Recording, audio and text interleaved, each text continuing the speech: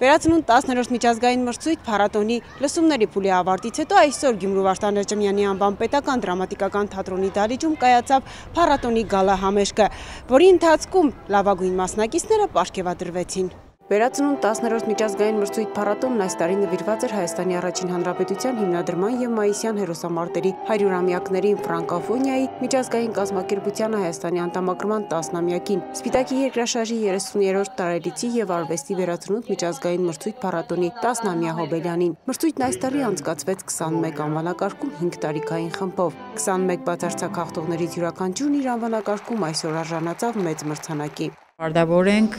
լսումներից հետո ներկայացնենք հանդիսատեսի դատին, թե ովքեր են շահել մրցանակներ։ Եվ արեցինք մի փոքրիկ ծաղկաքաղ,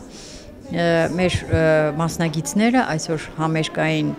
իրենց ստեղծագործություններով սիմֆոնիկ նվագախմբի հետ ելույթ են ունենալ։ Համերգի ընթացքում ելույթներ ունեցան փառատոնի դափնեկիրները, տարբեր անվանակարգերում հաղթող ճանաչված հատուկ մրցանակների արժանացած երաժիշտ կատարողները։ Մասնակիցների գնահատմամբ փառատոնը ոչ միայն օգնում է երաժիշտներին ինքնադրսևորվելու, այլ նաև նպաստում է նրանց միավորմանն ու համագործակցությանը։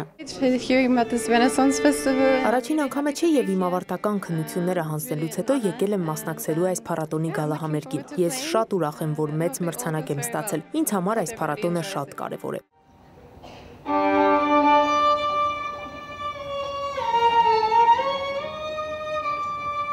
Мы в восторге от города, в котором мы находимся, Գյումրի истории. Ես հիացած ու տպավորված եմ այս պատմական քաղաքով։ Ինձ համար երջանկություն է լինել այստեղ եւ որ ամենակարևորն է մասնակցել այս փառատոնին։ Հպարտ եմ, որ ժյուրին մեզ արժանացրեց Grand-Prix մրցանակի։ Ինձ շատ դուր եկավ փառատոնը։ Առաջին անգամ էի մասնակցում։ Ապրիլին ես ելույթներ ունեցա եւ մասնակցեցի մրցույթ-փառատոնի լսումների փուլին, իսկ հիմա հպարտ եմ, որ այսօր արդեն արժանացել եմ մրցանակի։ Ըստ կազմակերպիչների Վերածնունդ փառատոնի նպատակն է խթանել դասական ազգային արվեստի ու մշակույթի մասսայականացմանը, տարբեր ազգերի արվեստագետների միջև ստեղծել համագործակցություն, օտարազգի արվեստագետներին մերձեցնել հայ մշակույթին։ Ռուսաստանի վաստակավոր արտիստ պրոֆեսոր Նատալիա Կիրիչենկոն, ով արդեն մի քանի տարի է փառատոնին մասնակցում է որպես ժյուրիի անդամ, տպավորված է ինչպես երաժիշտ կատարողների արհեստավարժությամբ, այնպես էլ կազմակերպիչների տքնաջան աշխատանքով։